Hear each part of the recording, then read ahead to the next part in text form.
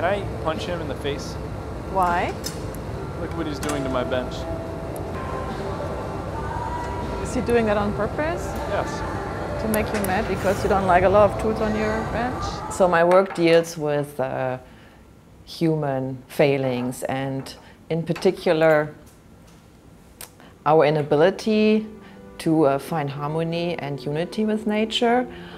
But at the same time, it's also about our deep desire and our need and longing to become one with the natural world. And I use glass recently mostly as a canvas. The transparency of the material gives me all these different layers to work with. So I engrave, I carve, I enamel, I also add paper. And through this process, I reach kind of depth I'm looking for.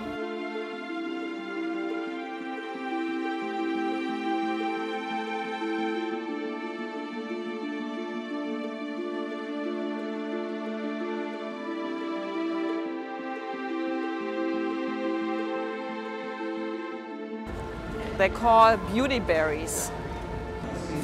It looks really, really good. And I like them to use them as connections between pieces. I mean, for me, it's very unusual to work in this environment and with a team, because usually I work in my own studio by myself. I don't really rely on help so much. So it is a big change, but it's also very exciting to see the possibilities you can do with hot sculpted glass or with blown components. Glass has definitely limitations, so you have to always have this in your mind as well. But it's a great goal to push these limitations as far as possible, or as far as you are able to do it. I love them. They're very elegant. It's just a beautiful shape. Now the fun starts, what to put inside. Yeah. Of course, the glass blower mentality, they always want to be perfect. But what's for them perfect is for me maybe not always so interesting, and what's for them not so perfect, it's for me perfect. So I find this always very exciting in the hot shop to see that happen. That's nice.